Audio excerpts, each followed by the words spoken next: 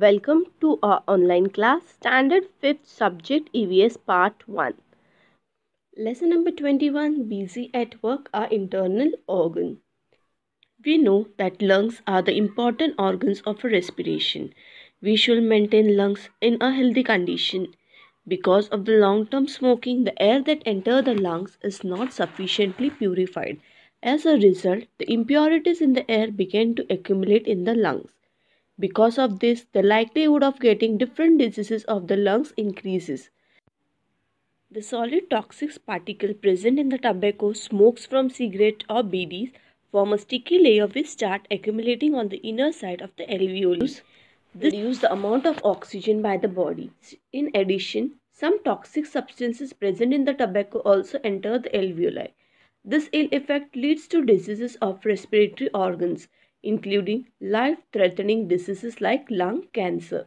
If there are people around us who smoke, it is possible that we may have to face the consequence of smoking, even if we do not smoke of ourselves. This is called as a passive smoking. We should avoid coming in contact with tobacco smoke or let by the person who smoke. Therefore, there is now a ban on smoking in public places.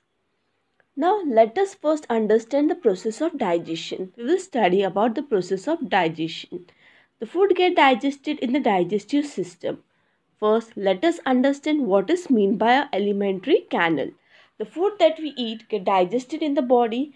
This process takes place in the different parts of a very long flexible tube inside our body. This tube is called as the alimentary canal. The upper end of this tube is our mouth and the lower end is the anus. Although it is one continuous tube from mouth up to the anus, the shape of this tube is not same in all the parts. The different parts of the alimentary canals have different structure and function. These different parts of the alimentary canal are called as the digestive organs. Certain glands outside the alimentary canals help in the process of digestion. Salivary glands, esophagus, liver, stomach, pancreas, small intestine, large intestine, rectum and anus are the organs of the digestive system.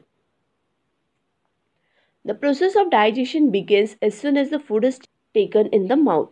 The teeth, tongue and the saliva convert the food to a soft moist ball called a bolus, which is easy to swallow. The bolus reaches the stomach through esophagus.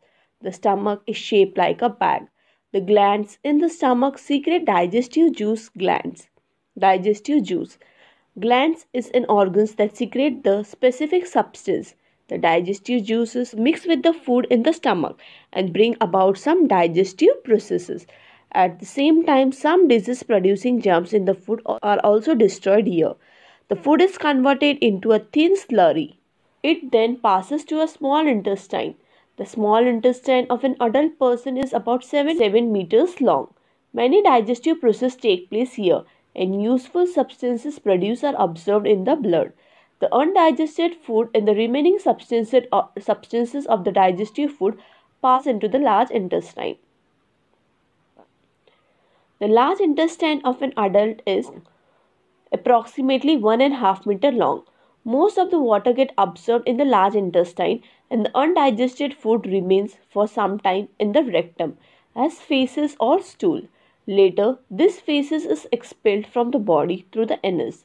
Sufficient quantity of water is necessary for the process of digestion in our food. Take place properly or for the food to keep moving to the alimentary canal. If we do not drink enough water, we must suffer from constipation.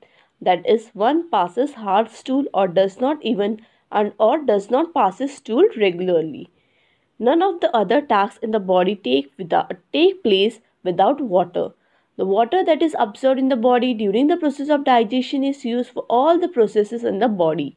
Therefore, it is very important to drink adequate quantities of water. Thank you.